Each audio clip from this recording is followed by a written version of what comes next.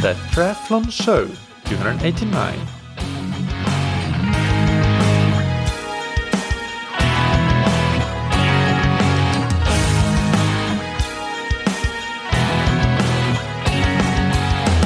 Hey, what's up everybody, and welcome back to another episode of That Triathlon Show, the podcast presented by scientifictriathlon.com. I'm your host Michael, and on today's episode I interview Val Burke. Val is a New Zealand-based triathlon and endurance sports coach with a background in exercise science and physiology. She coaches age group athletes, but also some high-level professionals, with perhaps the most well-known being a New Zealand professional triathlete, Braden Currie. In this interview with Val, we go into a number of interesting topics, including just, for example, strength training for triathletes and how to find your race target paces and powers, as well as how to set your training zones based on metabolic testing and lots of other things. So stay tuned for that. But just before, big thanks to our sponsors, Roka, that you can find on roka.com. Roka are the leading manufacturers of wetsuits, tri-suits, swimskins, goggles, and high-performance eyewear and prescription glasses and sunglasses. And in those latter categories, the eyewear, whether we talk about prescription or just regular sunglasses, they have a number of features that I want to highlight and mention. For example, the frames are all ultra lightweight, so you can barely feel them on your face. They all have adjustable features, so you can make them fit your face shape perfectly. They have Geeko anti-slip technology, so they will never fall off your face. In the actual purchasing process, Roka has virtual try-on options on their website, and they have an online vision test that you can use to update your prescription in 15 minutes. They have home try-on options. This is US only, and you can try up to 4 pairs at home for up to 7 days. Also, they have blue light blocking coding for the lenses, so that's another really cool feature to allow you to really maximize your sleep quality and ability to fall asleep by reducing blue light late in the day. You can find all of this information and much, much more on Roka.com. And you can get 20% off your Roka order with the promo code that you can get on Roka.com/TTS. And it applies to all Roka products. And thank you to Zen8 that you can find on Zen8swimtrainer.com. The Zen8 swim trainer helps time-crunched athletes get more consistency in their swim training because you can get a more frequent stimulus of training by doing short but effective home-based workouts to complement your pool or open water swimming. Even in just 15 to 20 minutes, you can get a high-quality session done with a focus on either power or stamina or technique, and the Zen8 swim trainer will help you do that. It can help you work on technical elements such as activating your core because of the instability element of the swim bench, and it can help you get into that high elbow catch position easier because of the design of the swim bench in terms of the height of it. You can also deflate the bench. It's not big and bulky. It's also not very costly at all. It's similar to a pair of good running shoes, and you can get it for 20% off your entire order when you use the discount code that you can get on zen8swimtrainer.com/TTS. Now, one final thing before we get into the interview. If you are a long-time listener and you enjoy the podcast, please rate and review on Apple Podcasts, Spotify, wherever you get your podcasts and can rate and review. That really helps a lot. And now, without any further ado, let's get into the interview with Coach Val Burke. Today's guest on That Triathlon Show is Val Burke. Val, welcome. How are you doing? Hello, good. Thank you very much. Yep, we're good down in New Zealand. Awesome. Let's start by you just introducing yourself and telling the audience a bit more about yourself and your background in endurance sports. Okay, well, I'm Canadian. I grew up in northern BC, British Columbia in Canada, and I played all sports, including competitive swimming, but basketball was actually my main sport. And I ended up going to university in British Columbia playing basketball, and we played through Canada and the States, and I did a phys ed and biology degree. That was in 1986. I started that. Finished basketball because in North America you get 4 to 5 years and then you're out the other side. So at that point, triathlon started coming in. And I didn't know, to me it seemed like such an amazing sport that I didn't know if people could actually do it. It seemed like one of those amazing sports. So I did my first, it was a sprint try, did my first sprint try in 1991, realized it actually wasn't as difficult as everyone said. It was about the same as playing 40 minutes of basketball as far as the lactate headache you got afterwards and how hard you worked. But after that, I moved to New Zealand in 1995, finished my degree in Canada, but I wanted to know more. So when I was in New Zealand, I did a master's degree in exercise physiology at the University of Otago. And I was very lucky to have a supervisor who's named Dr. Gord Sleevert, who was possibly one of the most amazing applied sports scientists I'd ever worked with. And Gord was very popular, and he got lots of roles with many of the New Zealand squads. And I told Gord I wanted to do a master's in epidemiology because I didn't want to do a master's to spend 3 years to see if someone could jump a centimeter higher, but I wanted to change the world with my master's study, but I wanted to work with elite athletes. So that's what I did with my master's. It was actually a very big study on heart disease and spinal injuries. But then Gord gave me a lot of work dealing with elite athletes alongside that. So the other thing, while I was there, I was doing triathlon that whole time myself, and I was still involved with basketball, but we had lots of research going on in the university, so I became a subject in every single study I could.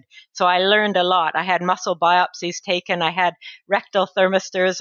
We'd had a performance lab. I swam in the flume, and it was actually amazing just to be a research not assistant, but actually a subject, to actually get to know what it's really like from that perspective.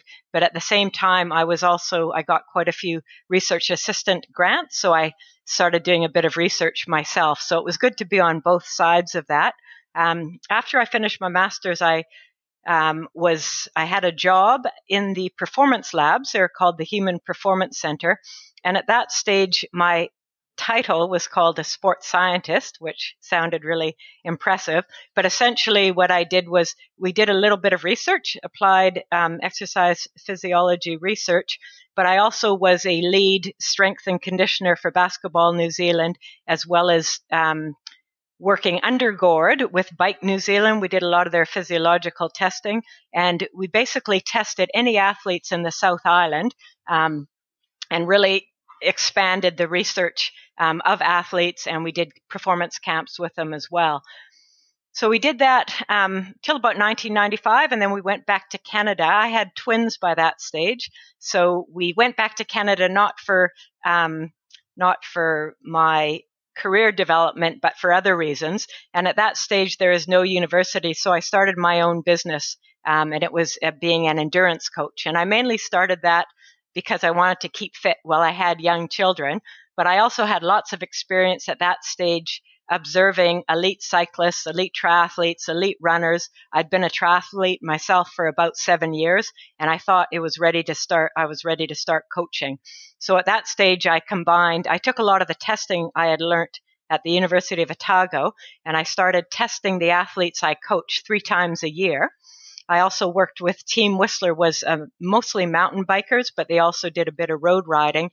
And so because I was very interested, I'd run bike testing on them in the lab, but then I'd also run them through 20K time trials. And then I'd also correlate their results to the anaerobic threshold power to weight ratio, just for a little bit of fun and to get to know, just to get to learn a little bit more. So while I was in Whistler, I was there from 2001 to 2007, and I mostly worked with age groupers, sprint distance, Olympic distance, and then, of course, people were starting to do more Ironman at that stage. I worked with Nordic skiing as well, and after a few years, I picked up a professional cyclist who raced in Canada, in the States, in Europe, in Belgium as well, so I got quite a lot of experience working with him. I also worked with a ski redondier, so she did all the World Cups in Europe. A lot of our cyclists did Cape Epic, La Ruta. Some of our runners did the Marathon des Sables, the Gobi Desert crossing, so got a lot of experience in that regard. But in 2007, we moved back to New Zealand. with the family. By then we had 3 kids under the age of 3, so they were growing up. And I got back into working with New Zealand sports. So from 2000 up to 2010, I was the lead strength for Snow Sports New Zealand, working with the carded skiers and snow athletes, skiers, and as well as the lead strength for Tri New Zealand. I had my own business at that stage, coaching endurance athletes, and it just got a bit much. So I dropped my lead positions just to focus on my athletes, but I was also the regional youth coach for Tri New Zealand with Tri Development. And basically, I've just let go a lot of my contracts and really just focused on coaching, which was my love in the first place. But with the coaching, I've put together a lot of strength. I've got some pretty good experience working with strength training for triathletes, as well as I've continued testing them along the way. So I've been very lucky, and I've got to put a lot of the sports science together with the overall coaching, and I've worked with some amazing athletes. Yeah, that is a fantastic overview and such a varied background with a lot of experience. Can you tell us who are some of the athletes you're working with now that listeners might be aware of? Because you do have some pretty high level pros that you're working with. Yeah, I suppose now many long distance triathletes will know who Braden Currie is, and he was 7th in Kona, the last Kona, 5th the year before, and he's ranked 11th on the PTO circuit. Although with COVID, he's stayed in New Zealand, but he's just about to go overseas shortly. So I've worked with Braden now for about 2.5 years. In the strength area, I've had the pleasure of working with an ultra runner, Ruth Croft. And so I've just not her overall coaching, but just I've worked in the strength area with her. She had some sort of, I suppose, some stress issues, stress fractures. So she's been really good for the last few years. And another athlete I've worked with in the strength conditioning is actually a skier who was quite injured with labral tears, lesions, basically a lot of crashes along the way. And that's James Woodsy Woods. And he's managed to get back into the scene, win another X Games medal, go to another Olympics. And so that's where my strength has taken me. Yeah. Fantastic. Yeah.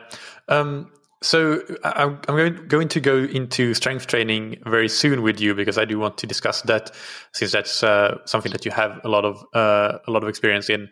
But before we go, that just a general question for amateur triathletes and endurance athletes listening to this podcast.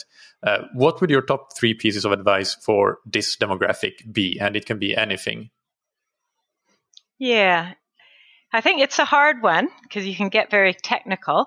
And of course, every country I've noted, working between Canada, the United States, and New Zealand, the athletes are quite different. But in general, what I'd say, if we look at meat and potatoes, I often talk about meat and potatoes versus rocket science. And if we look at the meat and potatoes, I really think the best thing you can do is find a good coach that you get along well with, put your trust in the coach, and follow the program.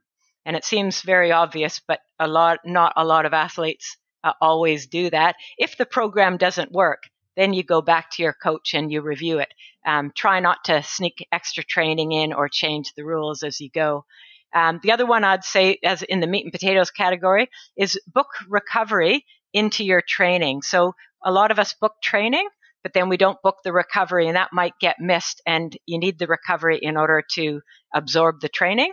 And also plan your nutrition, not only your post-training and race nutrition, but make sure you put some thought into how you're going to be feeling yourself over the week. So in the meat and potatoes, endurance training is primary, but I am a bit biased. I'd say strength and range is also, it can be a game changer for a lot of athletes. Well, let's get into that then. Can you tell us more about the strength and range and how you think that should be incorporated in an endurance training program? So I started strength work with runners and triathletes in 2002. And I think a lot of the question is, what actually do we mean by strength training? Because if you look at traditional strength coaches, they will probably have a different idea of strength training than the physios and the osteos will. And I've taken an approach that crosses both of those areas. So if I look at anecdotal information, so what I found since 2002, and I didn't go into this thinking it was going to be the end all be all for triathletes, but what I noticed over the years from putting it in is that a lot of their niggles just cleared up, and they were able to train without the week off or the 6 weeks off, or just all those little niggles that we often deal with. Backs, calf strength, knees, and hamstrings being some of them. I also noticed the injury rates dropped. Their performance run and bike went up with less run and bike volume. So I could take someone who maybe was running 6 days a week, maybe run into some issues. I could take them and have them run 4 to 5 times a week, put strength in, and their run performance actually went up alongside that. Athletes reported feeling stronger. Runners felt better.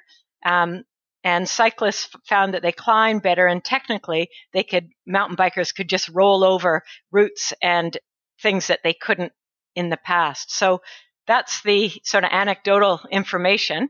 And the research supports that. And I'm happy to talk about what the research is showing, but I think enough of us can do reviews to actually see it supports it quite well.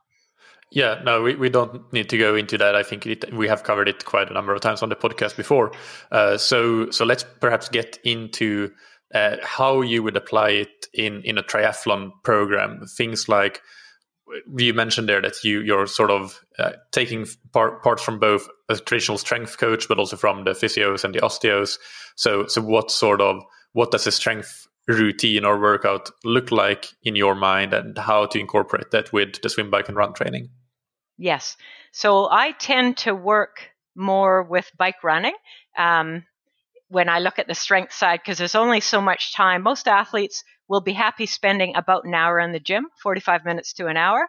And I find they get a lot more value of looking really more on core and lower body. So what I tend to do is, first of all, I look at what their injury and their niggles and their injury patterns are. So I start with that.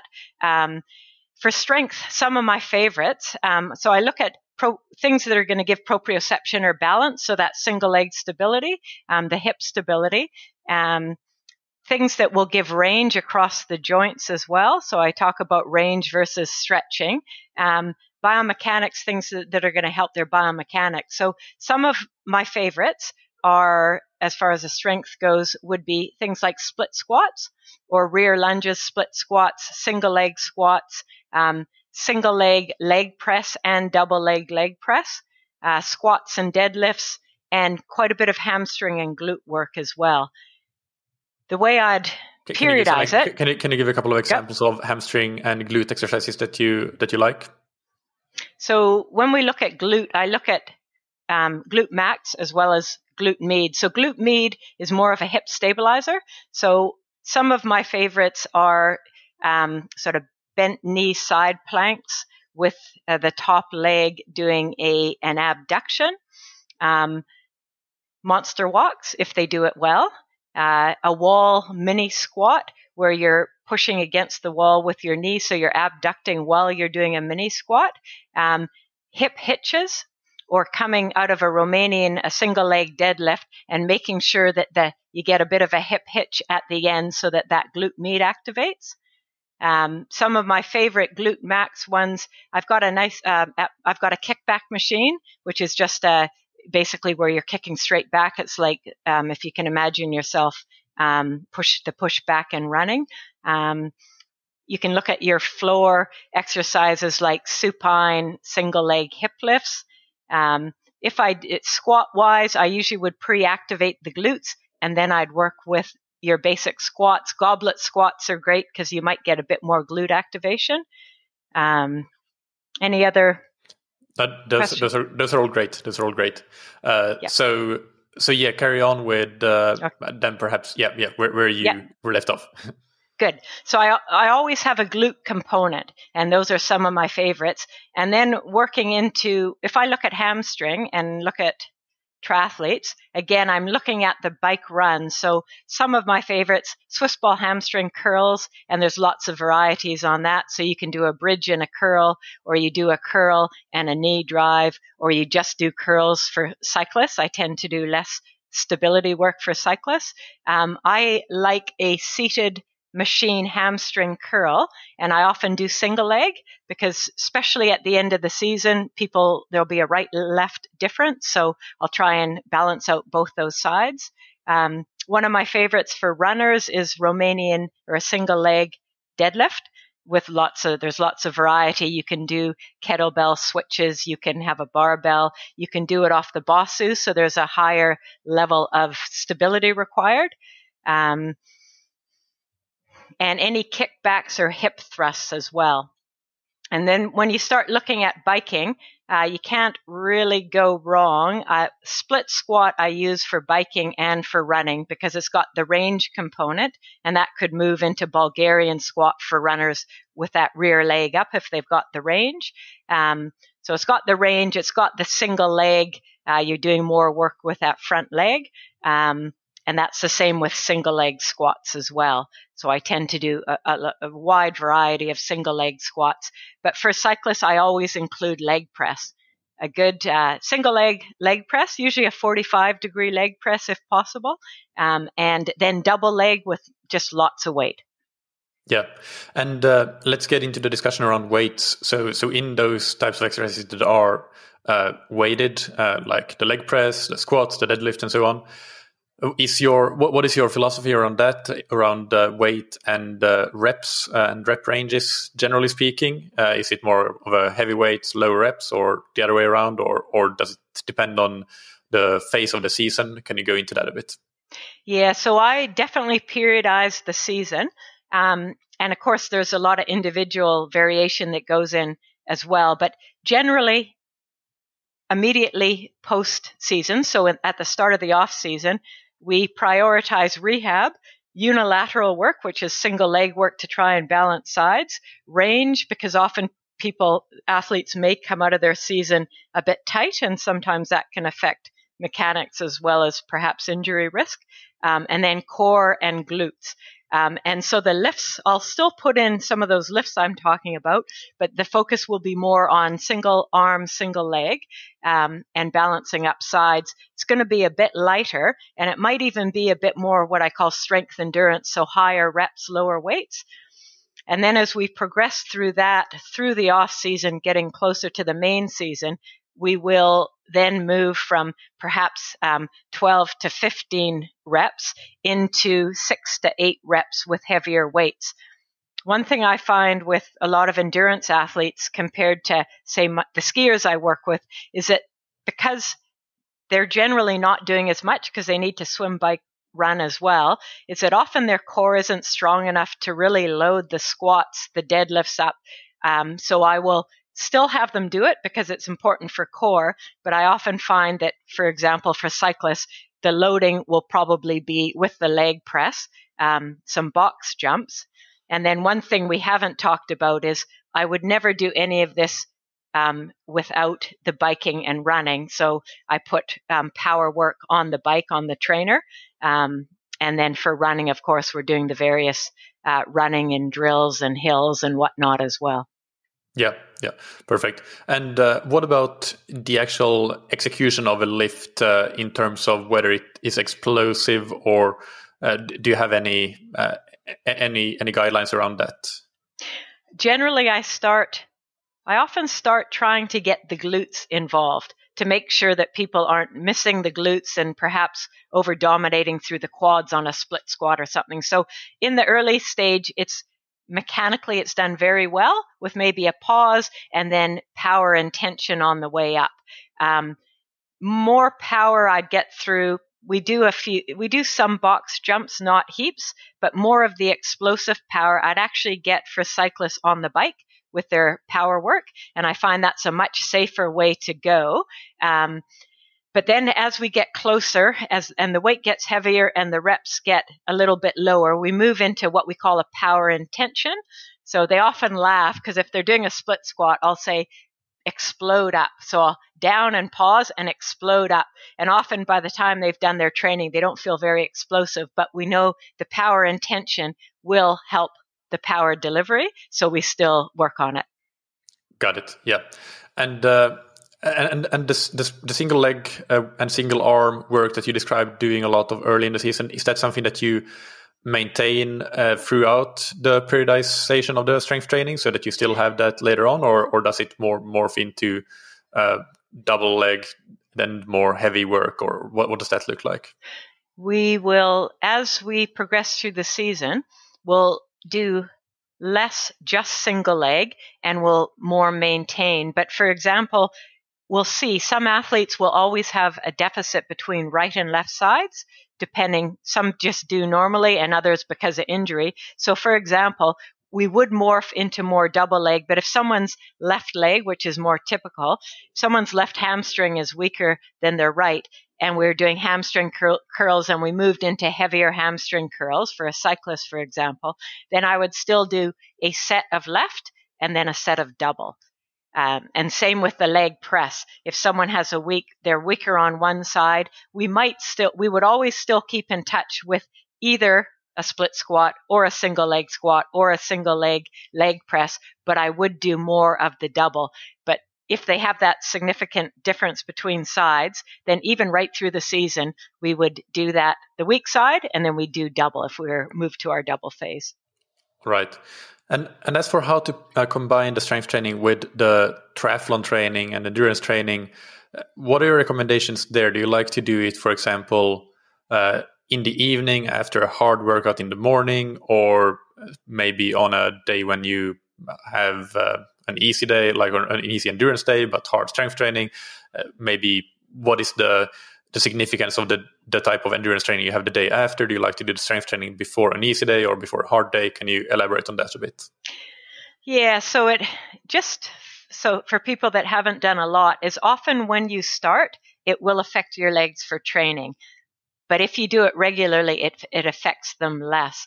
But I generally find I often do strength later in the day, like in the afternoon, more often than not for my triathletes. Again, it depends on their strengths and weaknesses and what they need. But in general, I'd say more often than not, they will do their training, most of their specific training in the morning, and then strength would be later in the afternoon. There are some athletes, if bike power is a very much a limiter, then sometimes I actually do a bit of what we call power conversion, if it can work out, or potentiation, I suppose, which is where they do their bike-specific leg strength, and then they get on the trainer and do power work. And I would put that together in a power day if that's higher priority for them. So then essentially you want them to be as fresh as possible to get as much as possible out of the strength session, thereby doing it first. Is that right? Yes. And also get some potentiation for the bike work potentially. Yes. And what I found is if they were doing power work, and I call power work 20 to 30 second repeats, I'd only ever do that in their off season, not leading into races. But if they were doing that, then what they find is once they get used to it, believe it or not, the leg strength it almost helps their power. It doesn't necessarily dampen their power. Yeah. When it comes to muscle soreness, that, as you said, you can have, especially when you're first getting into strength training or you haven't done it in a long time, what do you find is a reasonable timeline to expect to not have that anymore? And what are the most important factors in terms of minimizing it? For example, is it the total tonnage that you lift in a session, or maybe it's more related to the intensity or the repetitions? Can you discuss that a little bit? I think the most important thing, because I see this mistake being made all the time, is that you ease into your strength work and you start with lighter weights, higher reps. So if you do that and progress gradually, you're going to have a lot less setbacks in that regard. The other thing I try and do, and I experimented when I was working with snow sports and we were doing max testing, but oftentimes if people are complaining of in the early days of their legs having a bit of DOMS, in general, it will happen if you don't lift for 7 to 14 days. So if you can get 2 strength, a 7 or a 10-day training cycle, once you get over the first couple weeks, generally, the way I do my strength, or I prescribe it, generally they're not going to have the DOMs that they'll have early, unless they take 2 or 3 weeks off and come back to it, and then they will have the DOMs again. So if you can be fairly consistent, it's a lot better than missing a few weeks and coming back and trying to make up for it. The other thing that helps is biking. If you had an easy bike and you put it after your strength, if that was the way your program worked, I often find biking or swimming will actually decrease DOMs after. So it just loosens up your muscles. So I've even put, after strength testing, I've put a swim, an easy recovery swim after, and then had people report that their DOMs were almost non-existent the next day. Other than that, if it's in your off season, I wouldn't worry too much about it. But the idea is that's why I say sometimes the difference between perception of a strength and conditioner, you shouldn't have a lot of DOMs every time you do strength, especially if you're an endurance athlete. Yeah, no, definitely. The endurance sport should be the strength work is there to support the endurance work. So, exactly. So that makes a lot of sense. Let's discuss a little bit around how much strength work you should be doing based on kind of your time commitment to training. So I assume that you are programming things differently between your pros versus an amateur with maybe a lot of time to train, let's say 12 to 15 hours a week, and a time crunch amateur with maybe 5 to 7 hours per week to train. So how might strength training and the amount of strength training done be different between those different categories or demographics? Yeah, that's always a hard question. Do you have time for a fourth discipline? And then we often wade into that. And what I find that it's just so valuable in not getting the niggles that it actually across the board helps everyone, especially if you've got a history of having lower back or knee problems, etc. So if you can work it in, I find that it's very valuable. What I tend to do is have what I call an insurance policy. So for those that really don't have the time and really swim, bike, run is absolutely important and biomechanically they're good, they've not really got injured, then I would just insert perhaps some core and range, which might be 10 to 15 minutes after your short runs. And then that's your insurance policy, because often that will at least keep the niggles away. If you're looking to incorporate strength, I still find that the value comes in, you could stretch it to about two per 10 days or 2 per 7-day cycle, depending on what type of cycle you're on. I find that the athletes that just do it once a week or once every 10 days, I find that they often keep getting sore again. But in saying that, if that's all you have, a decent session once every 7 days, I still find people get gains, and perhaps it's also an insurance policy with the heavier strength as well. I would just lighten up so you don't get the DOM, so it doesn't affect your bike running as much. Yeah, and a session there, a typical session in that context being 45 to 60 minutes or so. Is that right? Yeah, and I tend to superset, again, which is often different than some of the traditional strengths. So, for example, I might put your squats with some core work. So and you just keep moving around, so you're not resting in between sets. So you can get quite a bit done in a 45-minute session. Yeah. All right. Well, let's move on from strength training. And here, I'm going to let you choose one discipline: swim, bike, or run, and of your choice. And you can give 2 to 3 tips or strategies or tactics that you think tend to improve athletes' performance in that discipline. Let's say that they might be stuck at a bit of a plateau in that discipline and don't really know what to do next to improve. So choose one and then go for it. Right. Okay. So looking at biking, because probably I've got the most experience with trying to bring the levels up in through the bike. I think biking's fairly a simple sport, but what I'd do is I'd get you to look at what your volume is off season, what your volume is off season, what your volume is in season, and what intensity you're doing.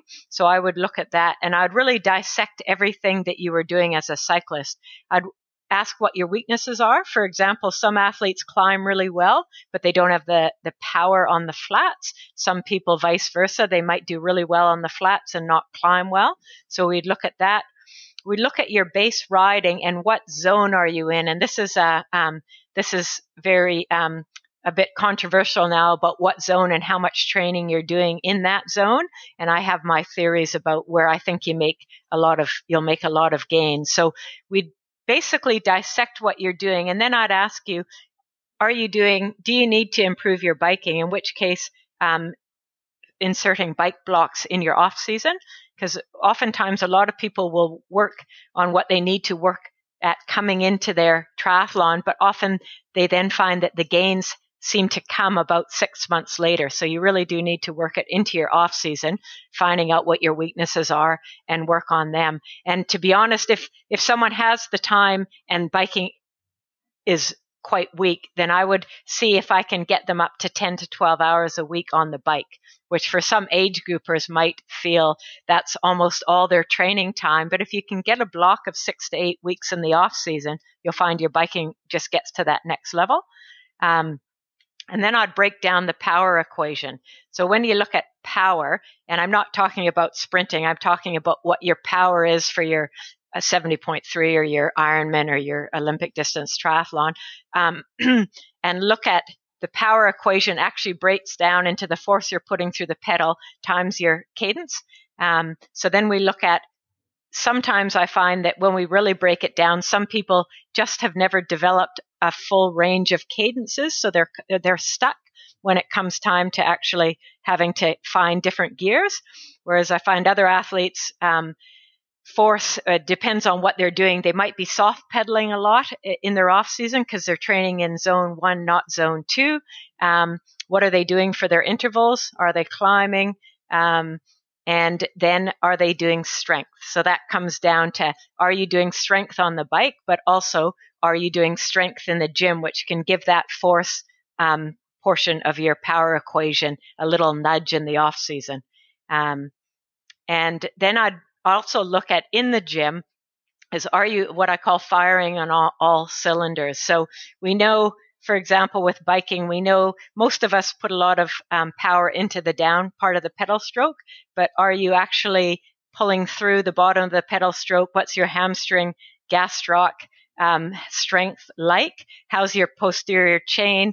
There's a bit of, glutes need to work, but some people get a little bit over the top with glutes, but are your glutes helping and are you firing on all cylinders? And I find often perhaps cyclists that can't quite get to that next level, they might be just very quad dominant and they're not actually in a good position to use all the muscles they have access to, and they might be weak in a particular muscle. So we investigate that and try and bring it all together.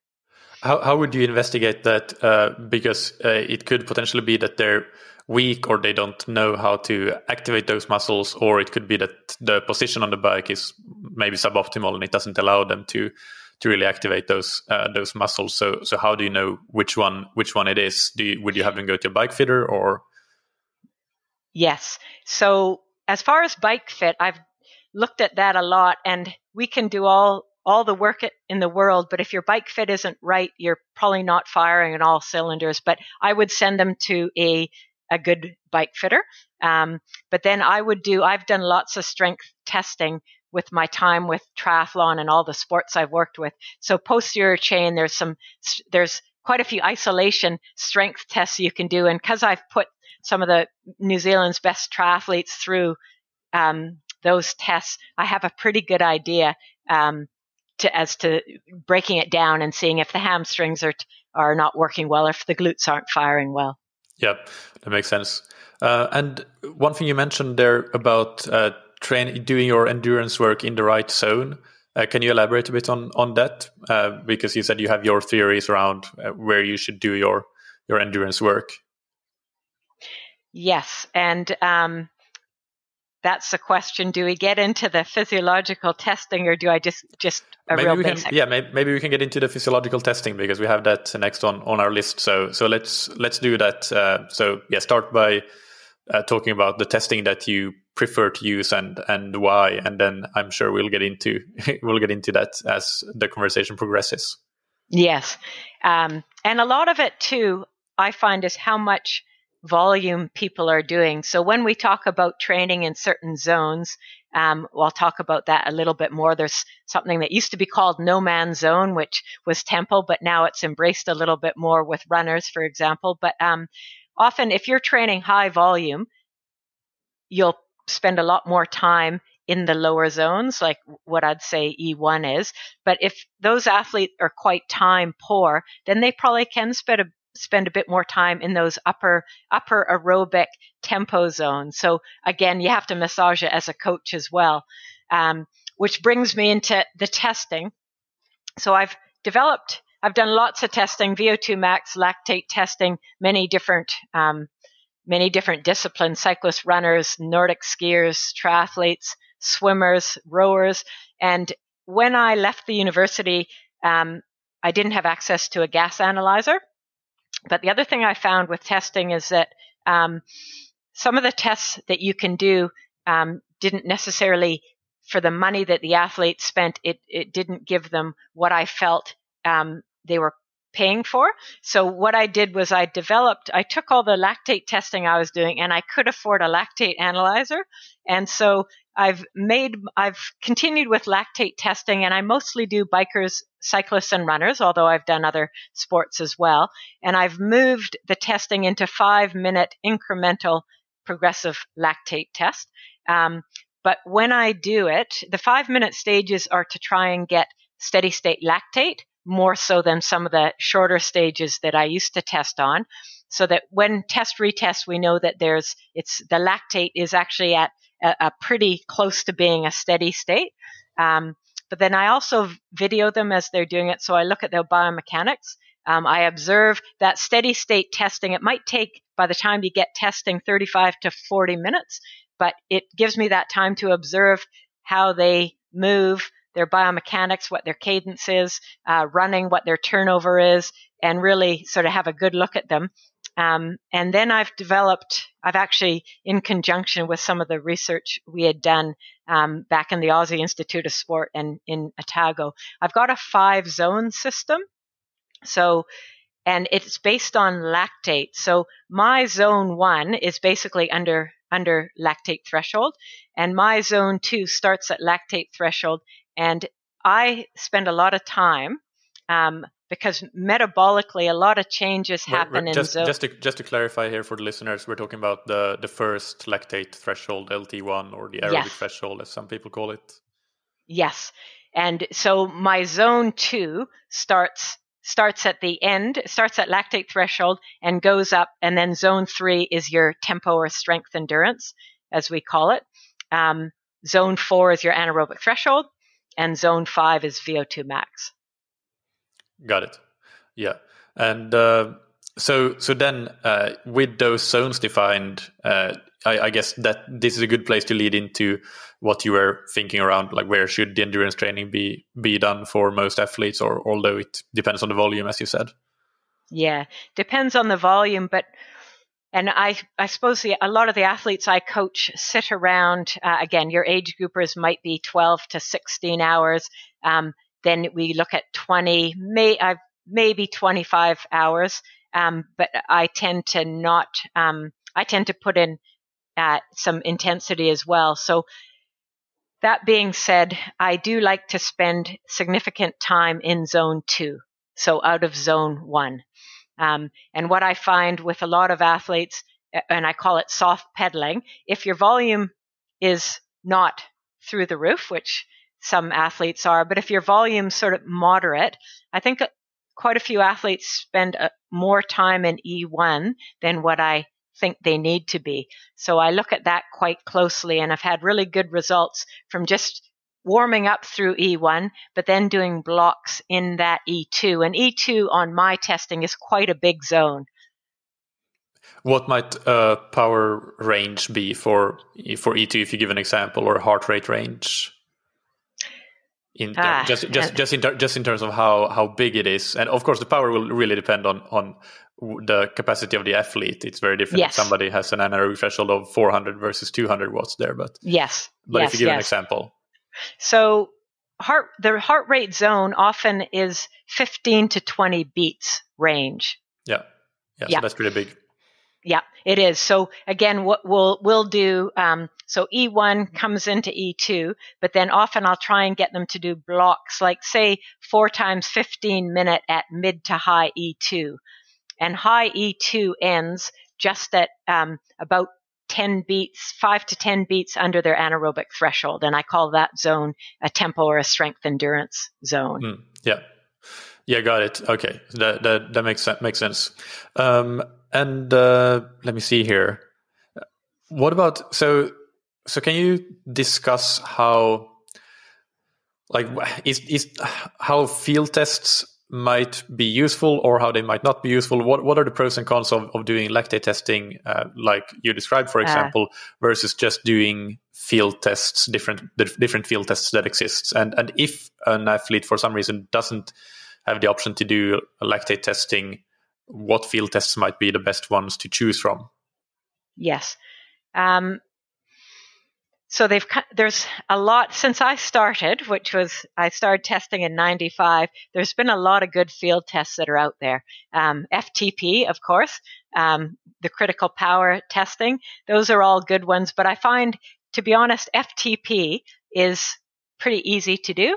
And there's lots of protocols out there, but I really like the 20-minute FTP test. And for runners, there's various running tests as well. So sometimes, it's a warm up and you run up a gradual hill for 7 minutes as fast as you can to get a max heart rate. There's a 5K time trial, which is also quite a nice test once you warm up.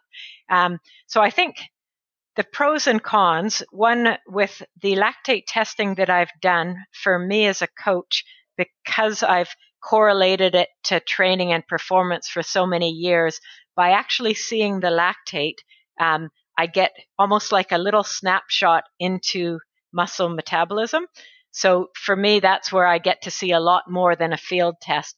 But in saying that, we often will do a lactate test, and then if they're expensive, so then I might put some field testing in and not retest lactate again until either we really need to explain something and just use field tests in the meantime. So lactate testing can be expensive, and you want the person to do it. You want them to really have a good handle on not only the physiology, but also perhaps coaching as well. So that's quite valuable. And heart rate wise, you get much more accurate zones with the lactate testing than you do on a field test. So most of the field tests are looking at giving you an estimation generally based on VO2 max or based on lactate testing, and it's an estimation. So they're pretty good, but they're not as accurate as if you go in and get a lab test. In saying that, motivation has a lot to do with it. So for example, an FTP test in biking is that motivation has a lot to do with it. Whereas either a VO2 max or a lactate test, you'll know if they finished early by the variables that you can see. Yeah, no, absolutely. And the good thing about a lactate test is when you're getting those heart rate zones, those don't, even though the power zones might change a lot, the heart rate zones don't really change that much. So you can use that for quite a long time and then just see your power go up at those heart rates. So when you're really using all the information that you have at your disposal, then you can really make one test, which is of course an investment, but you can make it last for quite a long time until you have to retest again. Yes. And one of the things I wanted to remind people is I see now with power and GPSs, I see some people are ditching heart rate. And I think heart rate just gives you so much more information. And like you say, accurate heart rate zones will last for quite a while. Whereas if you're testing and looking to prescribe power or run velocity from that, those will change in as little as 6 to 8 weeks, depending on your training. So you have to keep retesting them, and then motivation comes into play, as well as training fatigue as well. Yep. So let's discuss nutrition a bit, which you mentioned as your one of your top 3 pieces of advice. And in our email conversation, we discussed that a bit as well. So tell us what your thoughts are around nutrition, both in the just general day-to-day, but also around specifically fueling training and fueling workouts.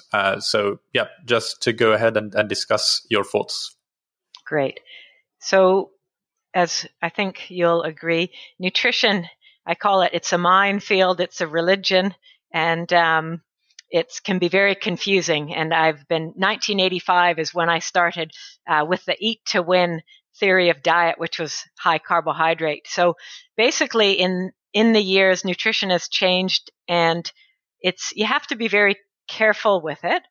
And what I say when people ask me about the latest trend is I say, well, do you have diabetes? Is that diet that works well for diabetes for an athlete? Are you a 50-year-old office worker? Does that suit you, your diet? So I think the most important advice is you need to see a qualified nutritionist with an endurance specialty if you're looking for advice, because endurance is different from regular sport nutrition. And nutrition and all the diets out there, they have their place based on what people are looking at, but sport nutrition is really quite important. And probably the biggest problem I've seen in the last might be 7 years is the the LCHF, low carb training low for Ironman athletes and long distance triathletes. Metabolically, the research looks quite good, and athletes have been using it. Cyclists and runners have been using it for years. But when you look at triathlon, what we're now seeing is a lot of athletes went on it. They might have stripped weight. They might have felt good, but we're now seeing on the other side the energy deficiency and the bone health and the injuries that are coming with it. So not saying that you don't do any of it, but I think you need to approach it very carefully, and you need to look at when you use it and when you don't, because I find a lot of triathletes are just blanketly training low for a lot of their training. They're not able to get into zones above their aerobic zone. And again, it's a bit controversial, but I believe that they need to get into do some threshold training and strength endurance training. And if they're not eating enough, they're not going to get there. It's going to compromise them. So do you think that's not eating enough is also, I guess, one of the big problems that you see, just generally maybe not getting in enough? And do you think that's maybe a subconscious thing for athletes, or do you think it's actually just that it's so difficult to eat enough when you're training a lot that people are not even aware that they're not at all meeting the requirements of how much they should be eating? Yeah, I think it depends where you live. I know in New Zealand we've had a few sport nutritionists really pushing the low carb, high fat to a lot of our long distance triathletes starting a few years ago. And so I think they were following that trend, and that was a conscious decision. But long distance triathletes, it's really hard to eat enough by the time you factor in your work and your training and organizing your nutrition. So we have a theory that long distance triathletes are probably training low anyways without limiting their carbs and what they're eating. Yeah.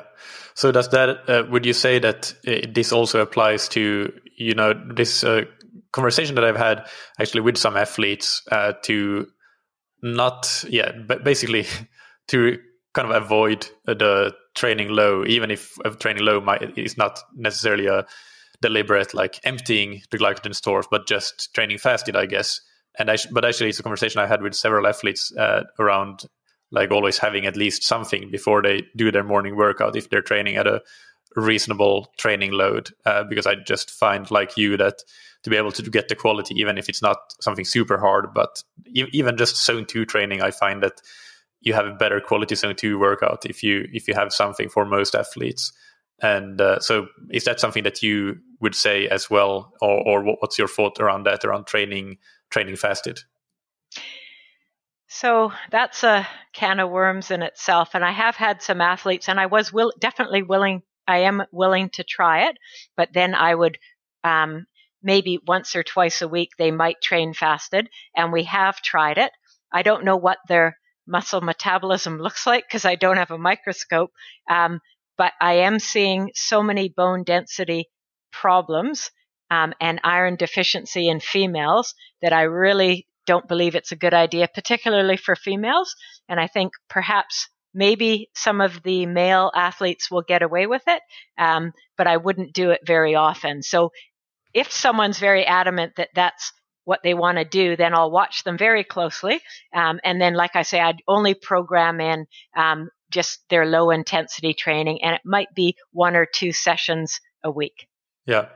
Yeah, I've also changed my thinking on this, because still a year ago, I think I did with some athletes program in actual like glycogen depleted training with a high intensity session in the evening, and then maybe not having much carbohydrate for after that workout, and then doing a fasted workout in the morning. But my just anecdotal experience was that we didn't see that much benefit from it. And then the risk-benefit ratio, which is something I really like to use as a tool, just always assessing the risk-benefit ratio of something, it just isn't there. It just skews way towards the risk side rather than the benefit side. So that's why I kind of stopped using that.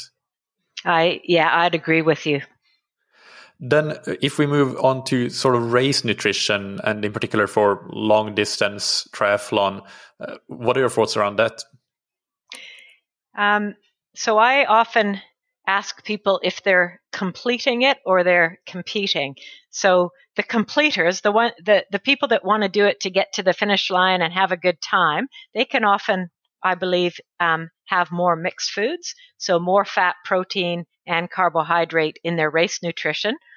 They might find that their fluid intake could be a little bit lower, so they might get away with 300 mils an hour on the run, and maybe 500 mils on the bike, and they might eat every 30 to 45 minutes. So perhaps we're looking at 50 to 60 grams an hour, especially if their stomachs don't handle a lot of food. But I find those that are competing, so trying to get a PB, get on the podium, I find that I tend to start at about 60 grams, and I tend to prescribe mostly by carbs. And for some, I have prescribed, we have looked at going up to over 1 gram per kilo body weight. So we have looked at that, and some athletes tolerate it and some don't. But we've visited it anyways. And then on the bike, generally, I look at about a bottle an hour in a hot Ironman race, or 70.3. And the smaller athletes might get away with 500 mils. And I've even had some of the bigger athletes that have tried and find that they're always thirsty. They've gone with a liter an hour and been fine with it. But for the most part, I find about a bottle an hour is good. And I still am finding that some athletes like to have carbs in their sport drink, in their bottles, and other athletes prefer to have gels with water. And I haven't really noticed a difference other than convenience. Yeah. Have you, or have any of your athletes been using hydrogel type products like Morten or similar? And have you found that has been helpful, maybe perhaps for athletes that have had GI issues in the past? Yeah. So a lot of my athletes have tried everything, and I do find it's a bit personal. But Morten, of course, came out with the sub 2 hour, didn't it? And I did have an athlete who tried Morten in a triathlon, and he got cramps for the first time ever on the bike, stomach cramps, and had gastric problems with it, which was interesting. But he has no troubles with it for running. But in saying that, so he'll now, for example, use Morten, but he'll often use something else on the bike and Morten on the run, and he's never had he's performed very well with it. Yep. Then continuing on with the racing theme, but going to sort of pacing and pace planning, How this is something you also mentioned there that you have done testing with and done some correlations in time trials in cycling. But for triathlon, how do you recommend that athletes come? Like, how do you help them with the race planning? What is that based on? Is it based on workouts or lab testing, or can you tell us about that? Yeah. So when we do the original lactate testing, of course, we get accurate heart rate zones and accurate power or running on the flat velocity zones. And then, so we use those zones, and I find heart rate zones really do stay very steady. But of course, the power and the velocity is going to change over the season. And I find with the testing I do, and again, everyone does their own testing, but what I've worked with is for a 70.3 distance, most of our athletes can bike and run in what I call E3. Okay. And so what we do is we do a lot of training of blocks in E3. And then, of course, we look at what their power is closer to that time on the bike. And then same with running. We'll look at doing, we'll find the heart rate. In saying that, over training, once we do all our blocks of training and race pace work, we're going to have a pretty accurate idea, but that's where we start from. And then for long distance, for Ironman, I find if an athlete eats really well and their nutrition and hydration spot on and they don't have any cramping, then usually they can bike and run on the higher end of E2. So again, we do blocks of Ironman pace in their long rides as we get closer to the race. So by race day, they really have a good idea of what their heart rate and what their power would be. And I tend not to be too strict about it because, as you know, some days you're going to have days and you're going to be at the high end of your power, and other days you're going to struggle and be at the low end of your power. So we massage it a little bit and give them a range. If they feel good, this will be your heart rate and power range. Obviously, near the end of the race, a lot of people's power is going to drop down. So we look at both heart rate and power, but then I also never lose track of personal feel, because you're always going to get athletes that enter a race and their GPS doesn't work on the start. And so you want them to have just a good feel for it as well. Yeah. Do you find with heart rate that it's still quite applicable on race day? Because that is something that I do find that sometimes heart rate, just due to adrenaline and maybe being super fresh and tapered for a race, and perhaps caffeine intake to load up on caffeine before the race, and all these factors, that heart rate on race day might not necessarily be a perfect reflection of what you've done in training or testing, but you still think it's worthwhile. It's not that far off. Well, that's a good point. We take it with a grain of salt, as we do everything. So it's a good guideline. But I found at the start of the bike, heart rate will be elevated. So we ignore it for about the first 20 Ks. And then I find that generally it settles. And I found it to be pretty accurate. Heat might be a little higher if it's a hot day. But in general, I find it within the ballpark. And the only time that on the run it will drop is especially if someone is cramping, or if they haven't had enough nutritionally, then you'll see that slow drop as they go, and they'll end up being sort of E1 or low E1. And of course, that's a different situation. But for the most part, I don't find it too bad once you get past the first 20 Ks of the bike. Yeah, no, yeah, that makes sense, and I do agree with that. With heart rate on the bike, the first 20K from the swim and everything, it can be quite elevated, but then it does seem to settle. I think that was about it for racing. I just have one more question before we go into the rapid fire questions, and that is, if you could go back, let's say 10 years in time, and give yourself some advice to yourself as a coach, what would you tell yourself? Oh, I didn't prepare for these ones.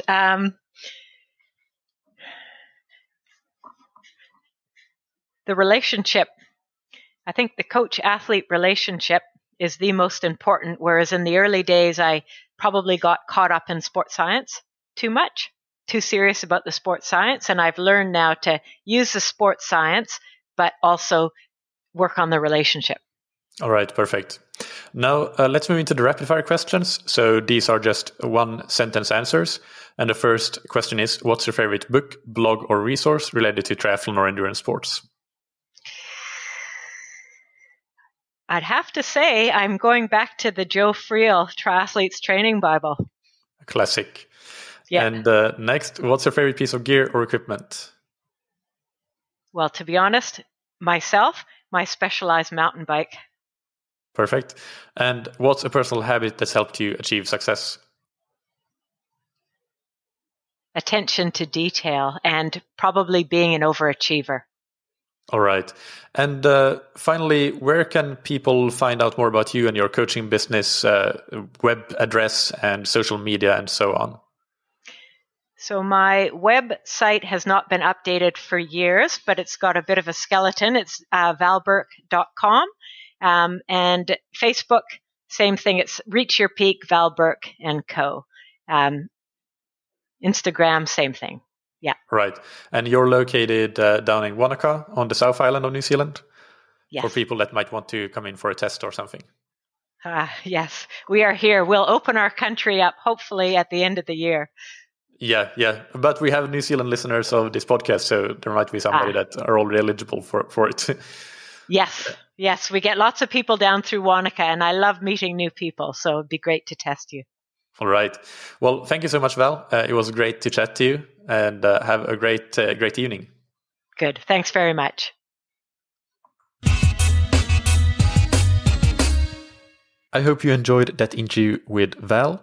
As always, you can find the show notes on scientifictriathlon.com with links to Val's website and social media profiles, as well as links to the category archives for some of the specific topics we discussed today, including strength training, bike training, and racing. On Thursday, we have another TTS Thursday episode coming out. And next Monday, there will be an interview with Coach Björn Gesman, who is a German coach who coaches, among others, Patrick Lange and Katharina Matthews. So 2 athletes that are doing really well at the moment. In Ironman Tulsa, we saw Patrick Lange really destroy the field. And Kat Matthews was second only to Daniela Ryf, so a really great result for her. And yet the discussion with Björn was a really good one, so I hope that you tune in for that one as well. If you're looking to take your training to the next level, do consider looking at our offerings in terms of services and products with coaching, customized plans, and ready-made training plans. No matter what your goals are and what your budget is and so on, we try to have options for every single person there. So check it out on scientifictriathlon.com. Finally, big thanks to our sponsors, Roka, that you can find on roka.com. Check out their wetsuits, tri-suits, swimskins, goggles, high-performance eyewear, and prescription glasses and sunglasses, and get 20% off your order with the promo code that you can get on roka.com/TTS. And thank you to Zen8, that you can find on zen8swimtrainer.com. Use the swim trainer to improve your technique, power, and stamina, and increase your swim stimulus frequency, even on days when you don't have enough time to go and do a full session in the pool or in the open water. And get 20% off your swim trainer with the promo code that you can get on zen8swimtrainer.com/TTS. Thank you, as always, for listening. Keep training smart and keep loving triathlon.